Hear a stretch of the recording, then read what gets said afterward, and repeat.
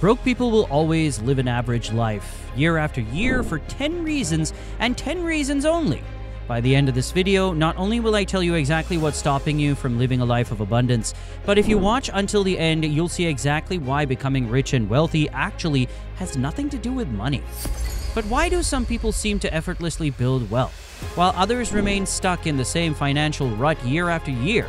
In fact, it has much more to do with how they think, what they prioritize, and the small daily habits they live by. Now, if you've watched any of the videos on our channel, you'll know exactly why your financial habits play a huge role in how you live and where you end up in life. Are you curious to know what sets these two groups apart? In this video, we're going to break down 10 key habits that separate the rich from the poor.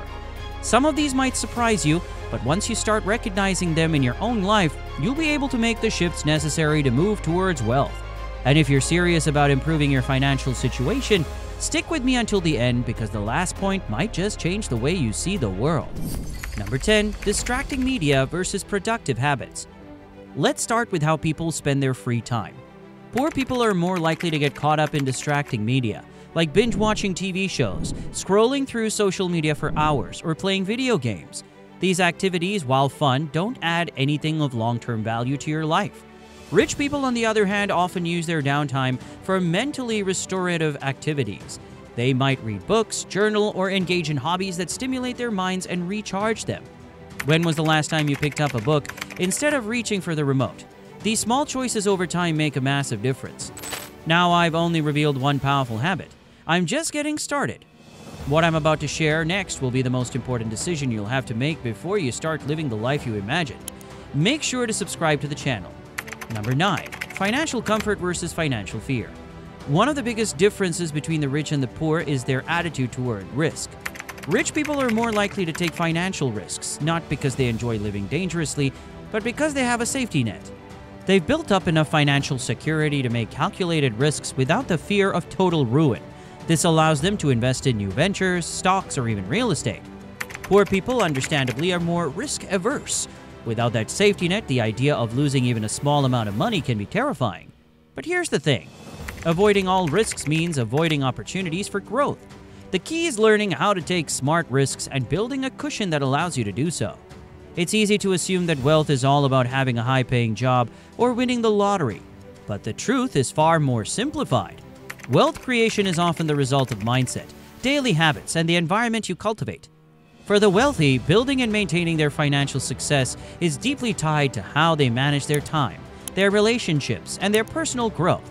On the other hand, many people who struggle financially find themselves caught in habits that unknowingly keep them in the same place.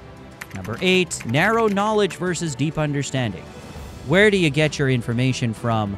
Poor people often rely on narrow sources, like social media or television, which don't always offer depth or accuracy. On the flip side, rich people seek out knowledge from books, journals, and other in-depth sources. They go beyond the headlines and look for real insights that can inform their decisions.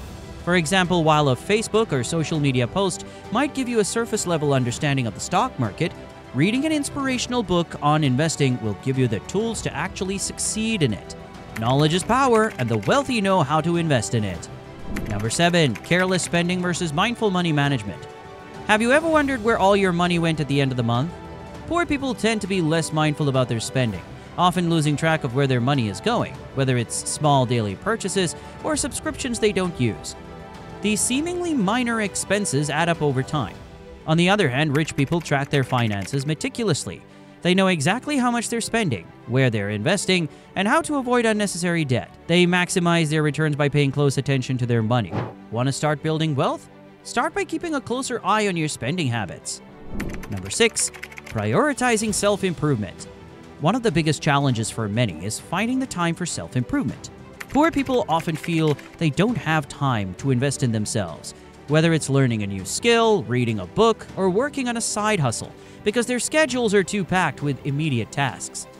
Rich people make self-improvement a priority. They structure their routines to carve out time, even if it's just an hour a day for personal growth. They understand that the more they invest in themselves, the greater their ability to succeed. The question isn't, do I have time? It's how do I make time? Number 5. Hourly value versus task accomplishment. Many people measure productivity by the number of hours they work. Poor people often equate success with hours logged, believing that the more time they spend working, the more productive they are. But rich people focus on tasks accomplished rather than hours spent. They know that working smart is far more important than working hard. It's about getting the right things done efficiently, not just grinding for the sake of it. This approach allows them to be more productive in less time, leaving room for further opportunities and personal growth. Number 4, time mismanagement versus future planning. How do you manage your time? Poor people often waste time, whether it's on distractions or doing things that don't move them closer to their goals.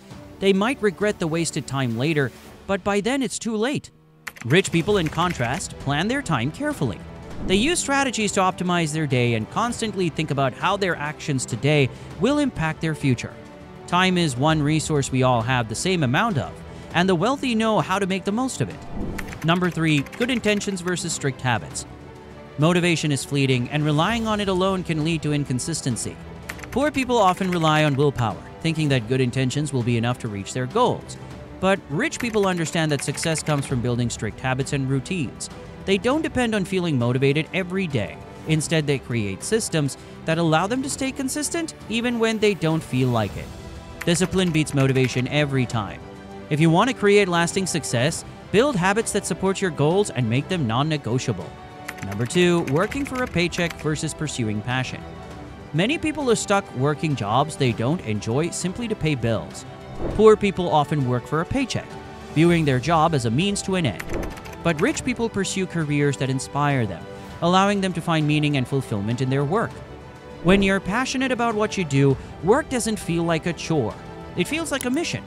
This doesn't mean you have to quit your job and chase a dream today, but it does mean finding ways to bring more purpose to your work can lead to greater success in the long run. Now, after all of the money habits you learned to this point, if you don't understand this next concept, then everything you've learned in this video will be a complete waste of time. So take note of this next step. Make sure to subscribe to the channel. Number 1, poor company versus wealthy connections. Now let's talk about who you surround yourself with. Poor people often associate with others who share their habits and attitudes toward money.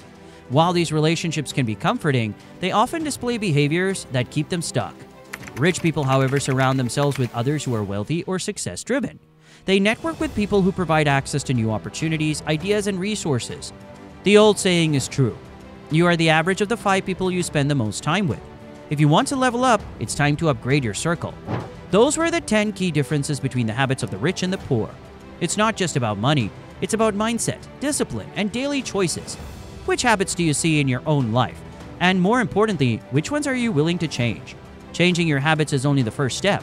In fact, we've created an entire video that explains step by step how you can easily build wealth in less than 2 years. Just click the video on the screen to find out how. We'll see you in the next one.